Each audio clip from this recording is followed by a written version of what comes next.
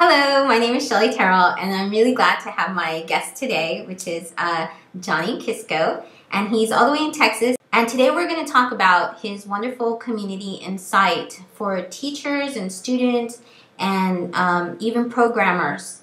And this is based on Kinect. So can you tell us a little about Kinect, the software, the tools? Yes, the Kinect is it was made and originally designed for the Xbox 360, and what people have done is they've figured out ways to actually develop applications to use on the PC, and I do believe Mac support is coming as well. Microsoft has also recently announced that they're going to offer the software development kit for non-commercial purposes for anybody to download and access and program things with. And so what that means for education is that these applications, these gesture-based learning software can actually be used on the PC and be integrated in classrooms. And I would like to provide that at no charge for anybody. I want anybody to register and sign up on the site. Okay, so you said this is based on gesture-based learning. Can you tell us, when they have this kind of a software, what can they actually do on the PC? Well, right now it's very preliminary, but there's some software out there that will allow you to actually control your Windows or Mac operating system just through gestures. For example, there's Kinect, and I think I'm pronouncing that right. It allows you to actually use your hand motions to navigate with your mouse, and you can click things and move things around just by using your hands.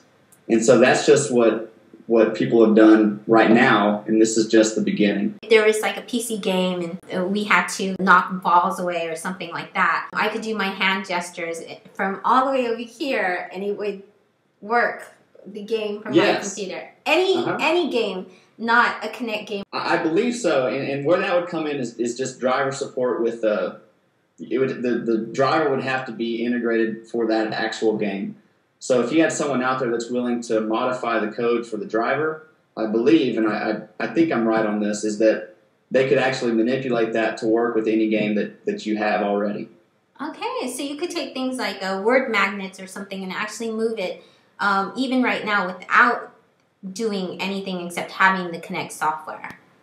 That's correct. In fact, I went online and found a flash-based refrigerator magnet game just to mess around with. And I could actually move the letters and make words out of it just by using my hands. It was a little glitchy right now because there's certain mouse settings that you have to change, but it was fun to do. It's pretty neat. So you want to take with your community this kind of software and have it to where it supports kind of this gesture-based learning inside the classroom. Yes? Yes. I think if you... especially here in the U.S., if you look at your normal classroom, you have so many parameters influencing your day-to-day interaction. And you have so many teachers that have innovative ideas, but the opportunity just isn't there. We have standardized assessments. I have to make sure that I'm teaching standards so that when an administrator walks in, they can see exactly what I'm teaching. We have the same classrooms we've had for about 200 years. And what I'm suggesting with the Kinect is not to design a new classroom, but just to kind of give our classrooms a new identity so that maybe here in the U.S., your administrators can still walk in, you can still have that structure you need, but the kids are actually up and about moving around, and you don't have to go to your administrators or go through those bureaucratic channels to get approval to go on a field trip when it's right there in front of you. How would I make this kind of game-based kind of learning? In the gesture-based, how would I make it to where it applied to, for example, a standard? Okay. A couple of ways. For one, you could see yourself on the screen shooting hoops, but it wouldn't be you. It'd actually be an avatar that you're controlling. So that's a great way to just flat out engage any learner, is just to see them as Michael Jordan or, some other famous basketball player. But secondly, what the Kinect can do is it can actually interpret angles and measurements and things like that. So if you were to shoot a hoop and you wanted to see the arch that you shot it at, it could actually calculate that on the fly. So that's where I think you could build some relevancy is interpreting the meaning behind angles. I'm a math teacher, so that's kind of the perspective I'm coming from. I'm sure there's a ton of other ways to teach it with other content areas too. Okay, so your community right now is trying to make that merge between having the educators, the students also, and the developers all come together so that way we can make sure that it's really like supporting objectives and learning. Yes, and in fact, I've got a huge base of students right now. I've got several developers, but I'm kind of lacking is with the educators, and I think that's just because most of us see the Kinect as a gaming tool, and it is a gaming tool, but there's going to be huge implications for education over the next couple of years. It's very preliminary right now, but what I'm advocating for is to start developing that community, be proactive with our approach, and that way when it finally comes, we've already got this community built and can take it to the next level. Where's the website that they can go into? And can you walk us into like the registration process for that? Yes. Okay. So the website is kinecteducation.com. That's KINECT and then education. At the upper right-hand panel, there's a link that says Join the Community, and that will take you to the forums, and that's where the community interaction is. The front page is really more, it showcases classroom examples of how people are using the Kinect, how developers have programmed the Kinect to do outstanding things. There's an About page that kind of describes the project in more details. But for teachers and students and educators to really get involved, you need to join the community. It's free. I'll never charge for it. That's not the intent behind this site. But right now, I'm getting so much spam. So right now, I'm having to go in and handpick and approve people. So if I can tell you're not spam, then you're going to be on real quick. There's already software up there, and it's open software. So teachers could actually get things that have already been programs out there that are already existing, and they could use it and tweak it. That's correct. There's the open source movement is huge, but like you were saying, it's very hard to compile that source code.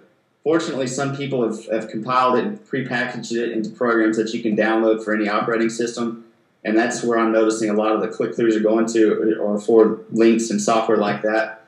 But there's one gentleman out of Japan, I believe, that created an application where this just kind of demonstrates what you can do. You stand in front of the computer, and then it would read where you are, and you throw your hands up in the air like that, and it will detect yourself and make you into a superhero of some sort. You'll turn red, and then you'll get this huge thing on your head, like a I don't know, a boomerang, and then you can just sit there and throw it. And I don't know, really, that's not really relevant in the classroom, but it's really more of a proof of concept of where this community is going.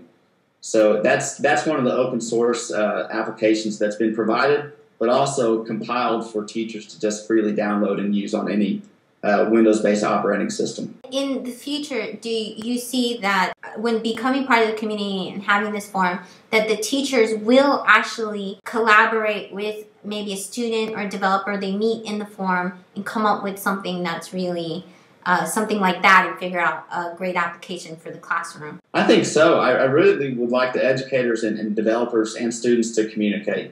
Developers know how to do it. The teachers also understand the parameters of how that would fit within the classroom and how that applies to individual standards. And the students, they know what's fun. So all those people collaborating together can build some amazing applications for classroom integration. A majority of this is your time and your investment. So if there happen to be any supporters out there who would like to talk to Johnny, they can, and be able to show how they can really just help you and get the word out, and also just kind of support this project as a whole. So where would they contact you? They can just email me, Johnny, JOHNNY.Kisko, KISSKO @gmail.com. And I check my email frequently, so I can get back to you as soon as possible. And also, they could connect with you on Twitter at Johnny Education. Yeah. And also on the website, I saw there was a Facebook community as well. Yes, and I'm really trying to build that right now because, as you know, most students, kids especially, they really use the Facebook newsfeed. So any update that goes on through the site will actually be updated through the newsfeed as well. Okay. Well, thank you so much for talking with us today. It's been fantastic. Thank you, Shelly.